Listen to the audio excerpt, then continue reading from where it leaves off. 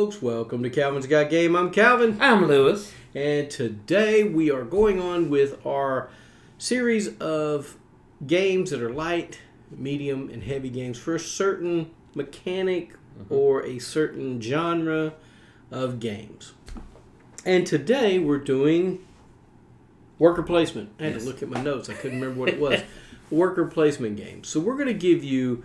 Lewis is going to give you one. I'm going to give you one, or I may start first this time. I'm going to give you one. Lewis will give you one of a lightweight game, a medium weight game, and a heavyweight game. Now, the way we did that was our light games are anywhere from 0 to 2, and our medium weight games are 2.1 to 3, and our heavy games are 3.1 to 5. Yep.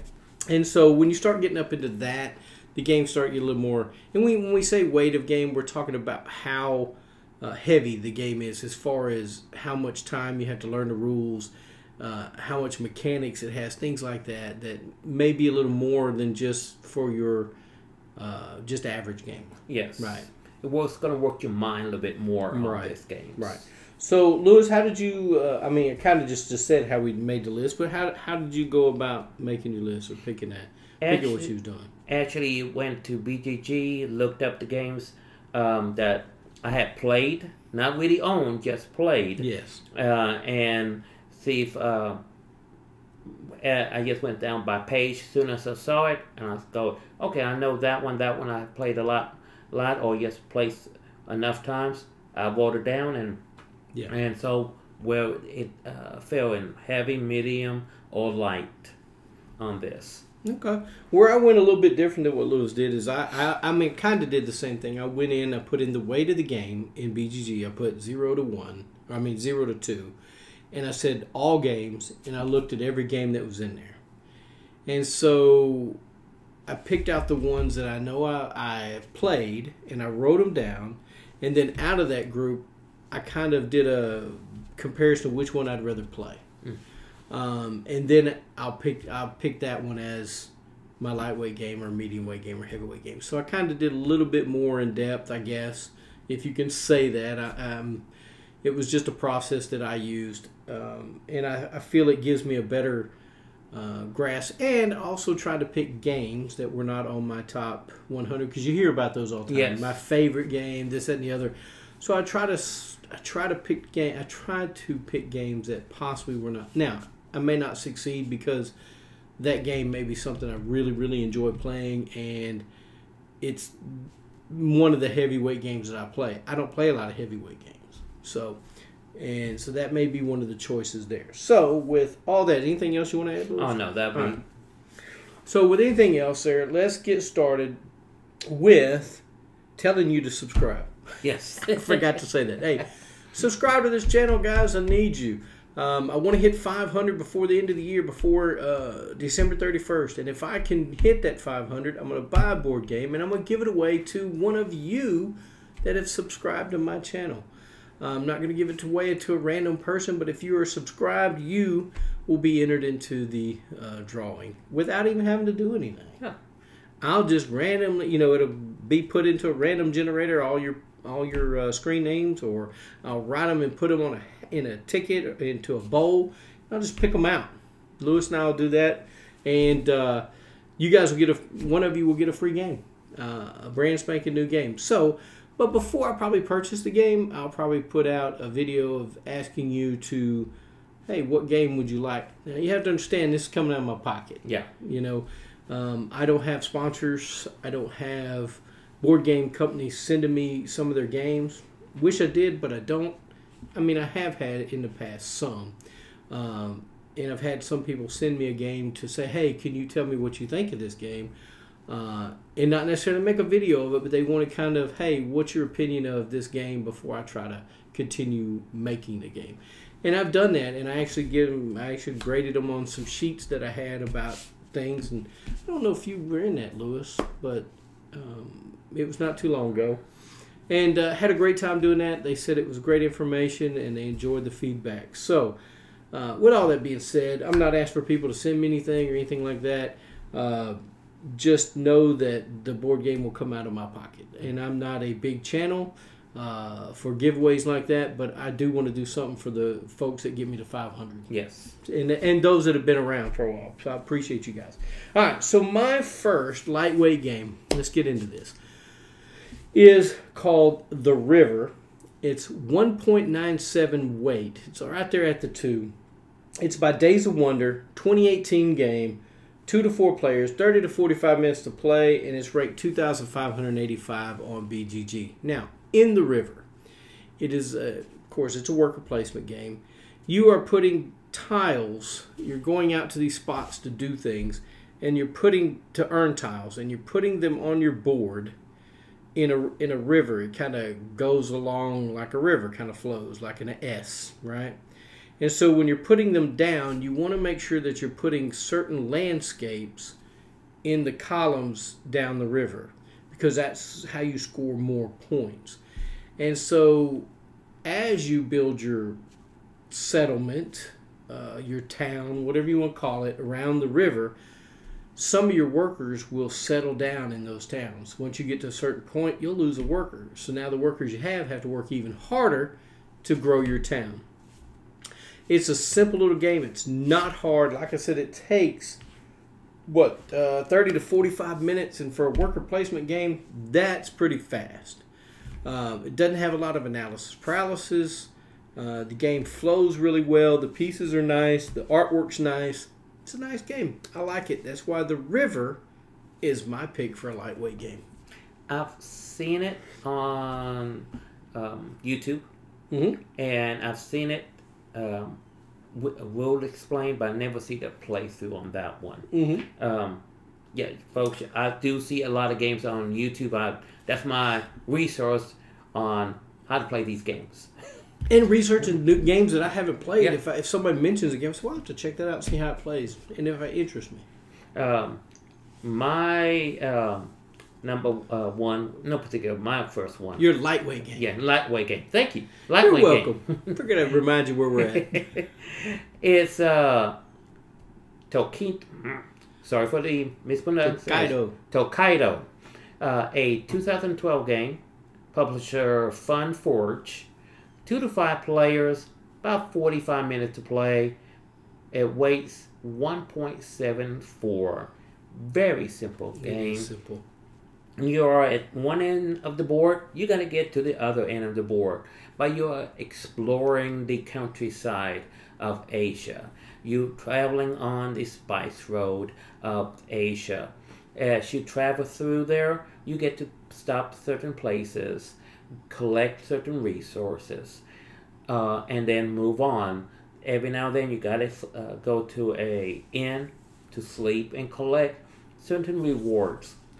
But the trick here is you go depending where you are. If you are at the end, you go first. If you're in the first spot, you go last. So you got to be careful where you place your worker or your traveler, because depending where you place them, depends when you go to the next round. When everybody goes to the first round, we see where everybody is. Then that's how we decide who goes first in the next round.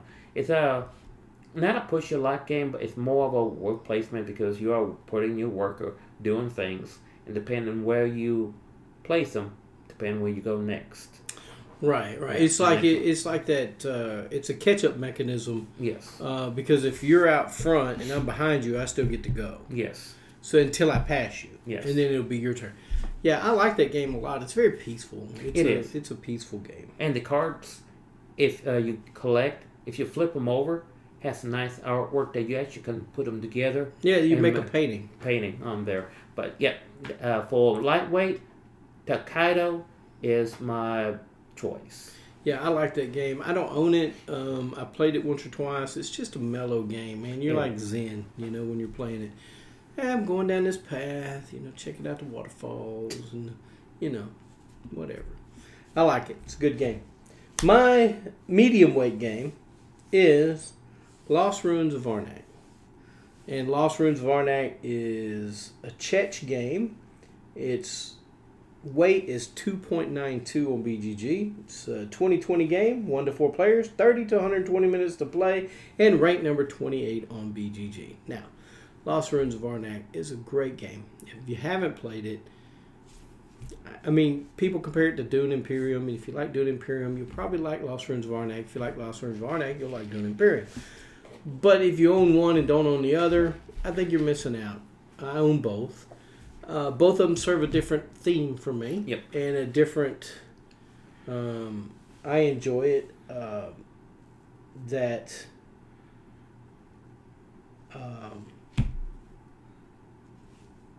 Yep.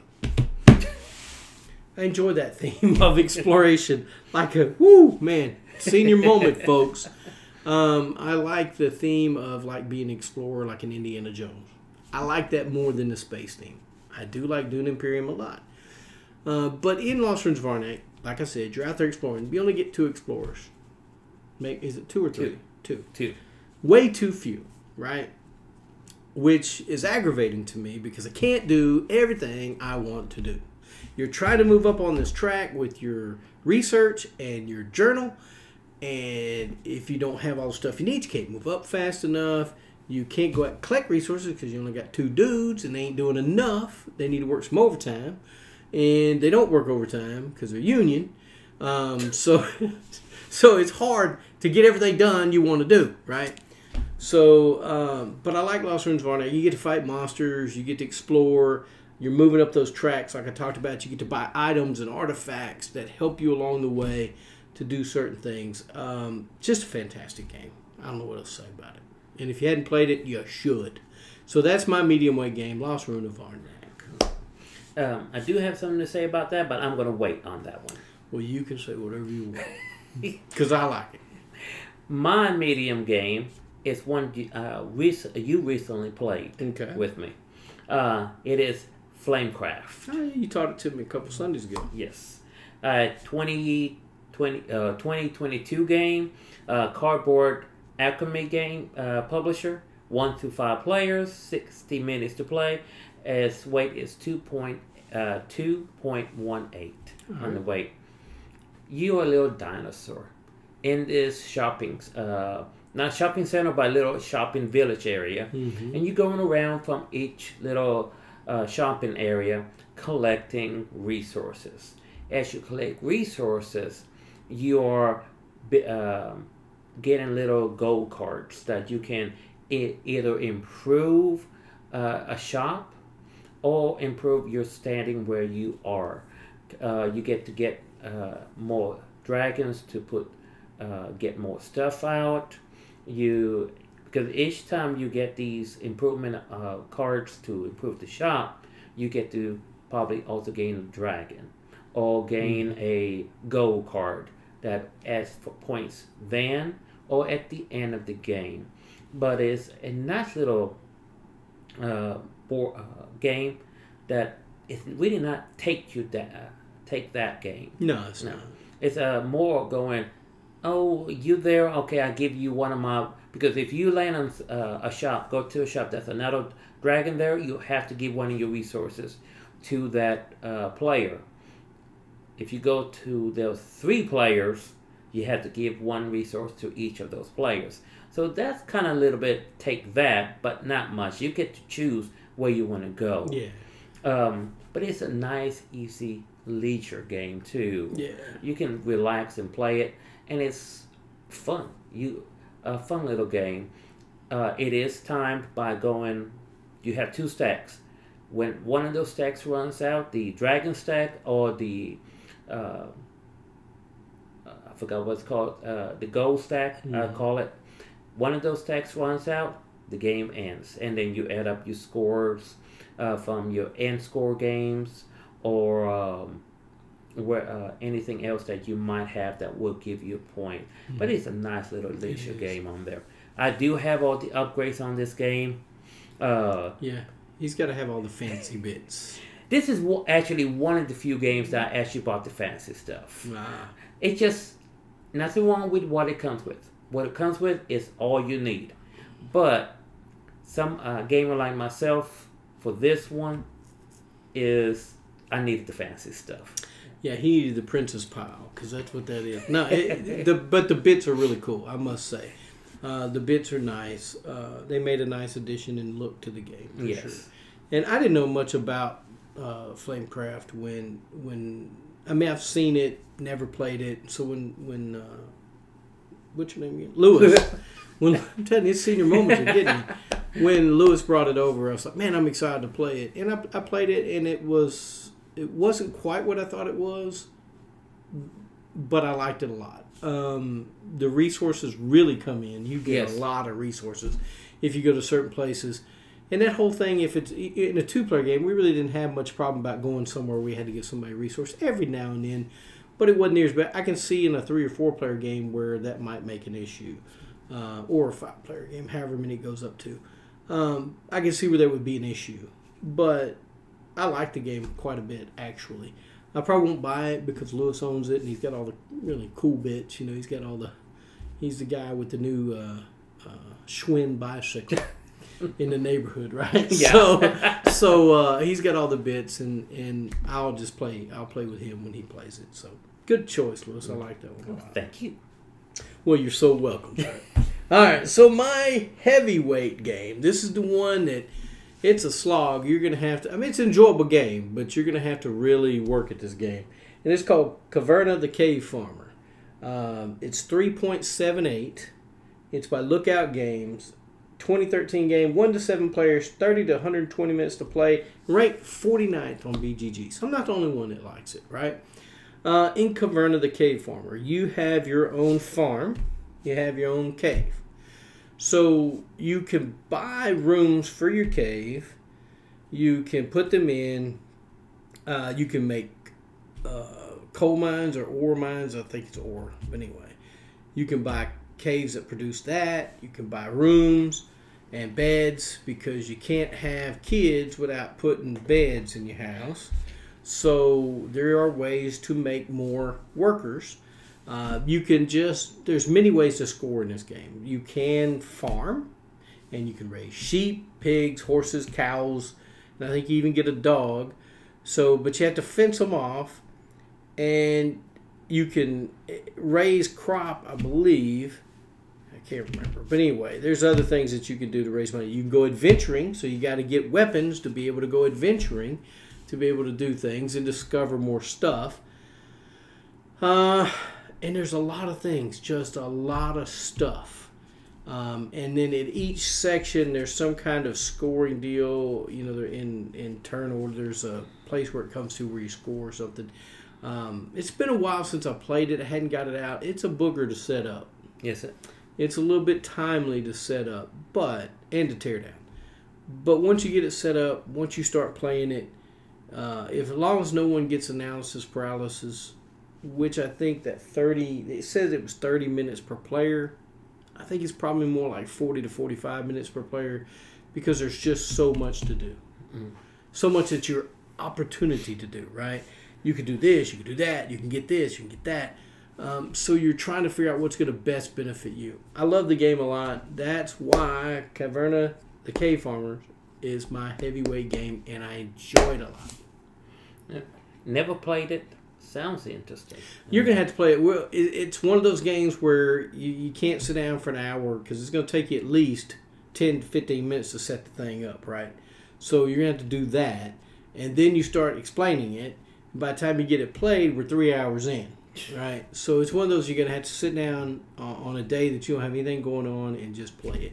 Now, once you understand it, it doesn't take that long, right? Once we've done it once, it wouldn't take that long. My heavyweight game actually is 3.12. You say, actually. It is. So you're saying your website is different than mine? No. All right, go, I'm just it's kidding. the same website. All right, go ahead. But my heavyweight weighs 3.12. All right. And there's a reason for that. Yeah. 2021 game. Chex Games Edition publisher, 1 to 4 players, 30 to 120 minutes. It is the Lost Ruins of Arnak, the expansion leaders. So you're adding in the expansion leaders Yes. with Lost Ruins to make it a heavyweight game. Yes. Well, I mean, that makes it a heavyweight. Yeah, that makes it a heavyweight. Yes. Not that you did it just to make it a heavyweight game, but that makes it more heavy. Okay. Yes. And this is a game that I don't own. I have played it. I want to get both parts to actually play it. And I'm saving up for that because it makes the game not more friendlier to play, but it gives you more options to do stuff when, if like your case, and which a lot of folks do talk about, they just don't have enough meeples to put out to get the stuff. Mm-hmm. Oh, excuse me. The expansion leaders allows you to do stuff that you mostly can't do on your turn. There's one that allows you to put a third player out on your turn. There's one leader that allows you to take one back and then put it back out. There's one that has a little bird. I think it's a hawk, correction. A hawk. That's not a little bird. I know. Not. Tweety's a little bird. A hawk is not a little bird. It's either a hawk or an eagle that if you don't do nothing with it, the first couple of rounds, it actually keeps moving up. The higher it goes on his path, the more of a reward you get back. Okay. But you have to be careful because it counts for when you put a meeple out, it moves up. So you put your 2 meeple out, it moves up twice. But there's just so much. There's only a few turns you have the whole game. Right. Because there's a marker that goes up at the end of every turn. What's that wand at the top? The wand. The staff. Yes. So if you really want the great reward, you're going to have to be patient and just use your 2 meeples you have and get what you can each round. But you have that. You have one that actually allows you to get those cards that are evil cards that count against you point wise. Yeah. The fear. Yeah, the fear cards. There's one leader that uses those fear cards to defeat the monsters on the board. You don't need resources at all. You just go, okay, how many resources? Okay, 1, 2, 3, 4, 5. There, I'm done. That monster is mine now. All right. So it allows you to do stuff that most times you can't with only 2 meeples. So it just gives you that little bit extra. Yes. So that's why Lost Ruins of Arnak expansion leaders is my heavyweight game, because it ups the game a little bit for those folks that don't feel like they can do everything. This gives them a chance. Yeah. And that's an example of where and this is where sometimes my wife has an issue with expansions, right? Mm-hmm. You have a game that she likes to play, and you add in an expansion that makes it more difficult, or it gives it something different that she doesn't like. And here's an example of a game, Lost Ruins of Arnak. It was a midweight game. Yes, it was. And you add the expedition leaders in, and then it becomes a heavyweight game, which is not a bad thing. No, it's not. Not a bad thing at all. And I think I would probably enjoy it. I haven't played it with the expedition leaders, and I'd like to. I haven't done that. But there's another game. There's a lot of games out there you don't feel like you have enough turns or enough workers to do what you want. And one of those is Everdale. Everdale is one. And we played a game the other night that was kind of like that, and I can't remember what it was. But you just don't feel like you can do everything that you want to do. I can't remember what it was. Anyway, but they're out there. So, anything you want to say to wrap this thing up, Lewis? Nothing more. I guess it's going to be interesting for when we go forward on our heavyweight games on the next category, because we might have some that we might not have a heavyweight or a heavy category or a light category, because they may be just medium or heavy games, So, but we're going to try to continue this on with a theme of what's going on with that. And if you guys like this, hey, tell us what your favorite light and medium weight game is in the worker placement genre. And we'll go from there. Guys, I appreciate y'all so much for watching the video. And I have a great time with Lewis doing these videos. And I hope you guys have a great time watching them. I hope Lewis has a great time coming over and doing them. I do. Of course I do. He shows up all the time, so he must, right? But I do appreciate him coming and working these videos out with me. And I'm glad he's officially part of the channel. He's got his shirt. He's smiling. Look at that. You can't beat that right there. I was happy to get that done for him. I'm glad he's part of the channel, and he's going to be continued on the channel. And like I said, he's welcome to come to a video. I'll be glad to record it. Whatever he needs, he's welcome to do that. All right, guys, get a board game to the table. Spend time with your friends and your family. And I do thank you for watching Calvin's Got Game.